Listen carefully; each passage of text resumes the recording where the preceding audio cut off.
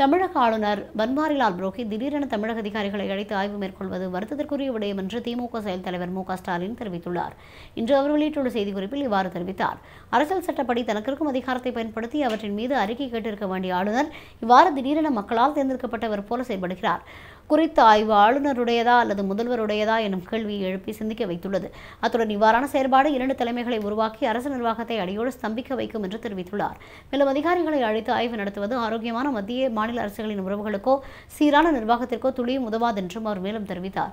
இந்நிலையில் தமிழகத்தின் புதிய ஆளுநர் பன்வாரிலால் புரோஹித் கடந்த 2 நாட்களாக கோவா மாவட்டத்தின் தூய்மை தொடர்பில் நேரில் சென்று ஆய்வு நடத்தி வருகிறார். இதே ஆய்வினை தொடர்ந்தும் ஒவ்வொரு மாவட்டங்களுக்கும் சென்று மேற்கொள்ள உள்ளதாகவும் தெரிவித்துள்ளார். இதையடுத்து பல்வேறு தரப்பினர் ஆளுநரின் இந்த செயற்பாடு அவரின் கடமையை மீறியது என கருத்து வெளியிட்டு வரும் நிலையில் ஸ்டாலின் இவ்வாறு தெரிவித்துள்ளமை குறிப்பிடத்தக்கது.